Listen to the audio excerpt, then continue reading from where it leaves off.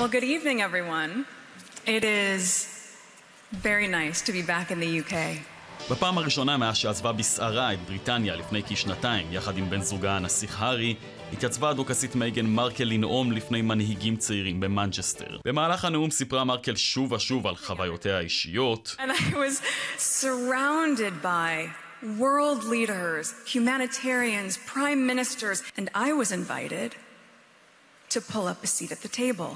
I joined the delegation in Dublin. I worked with a young woman from Eritrea. עובדה שלצד מחיאות הכפיים והתרגשות מצידו של הקהל, גררה אחריה, כפי שקורה בדרך כלל, לא מעט ביקורת. It was supposed to be about equality, this speech. And the irony that when Meghan Markle is supposed to be giving a speech on equality, the UK, you're seeing your third female prime minister. It's like, oh, we got it. We get this. But I didn't hear anything about equality whatsoever. I just heard Meghan talking about Meghan. בימים האחרונים עוסקת התקשורת הבריטית בהרחבה בביקור של הארי ומייגן.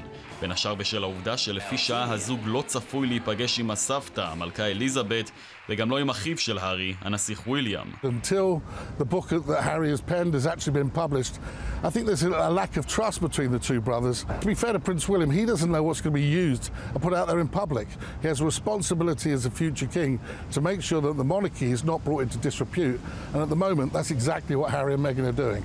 הביקור של הזוג בבריטניה מגיע ימים ספורים אחרי הראיון של מרקל למגזין קאט, שבמהלכו טענה כי בזמן שהיא ובן זוגה היו חלק ממשפחת המלוכה, עצם קיומם לדבריה ערער את הדינמיקה המלכותית. Just proof. Proof that I was there. And proof that I belonged.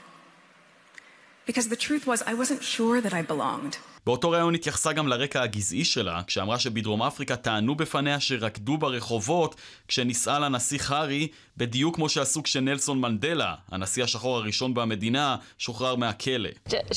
I think an Australian would say she's just full of it. She's a tosser. She's a total tosser. You want to be a voice for change. A woman for female empowerment. So do that. So do that in the future.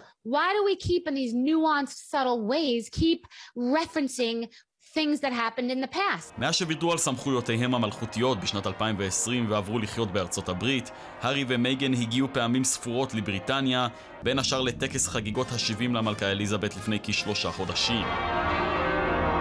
ביום חמישי צפוי הנסיך הארי לנאום בעצמו בטקס דקה בלונדון.